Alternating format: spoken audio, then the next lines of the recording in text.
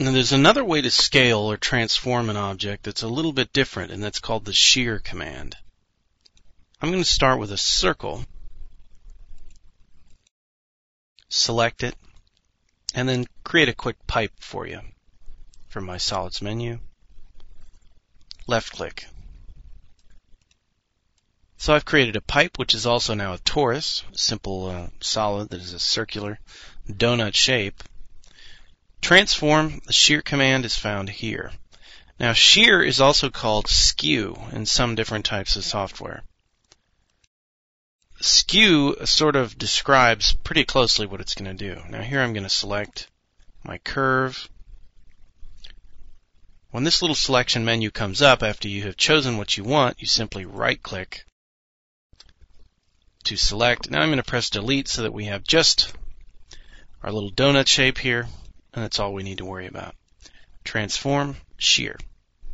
Origin point, like most tools, I pick an origin point here. Reference point.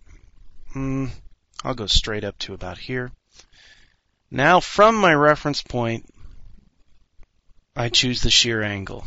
And now you see why skew is a good word to describe this. Technically what I'm doing is scaling my object in an oblique fashion.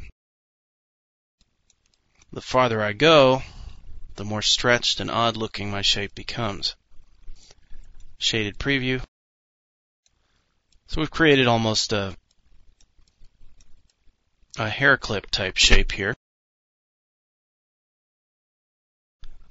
Let's undo that.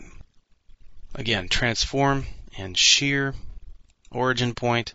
Reference point can be anywhere. It can be something that you sort of experiment with. And then shear angle. I can actually go all the way around here in a circle.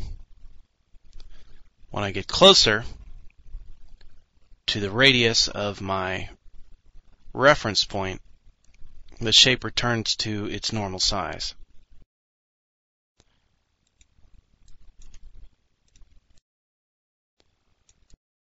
And so there we have it.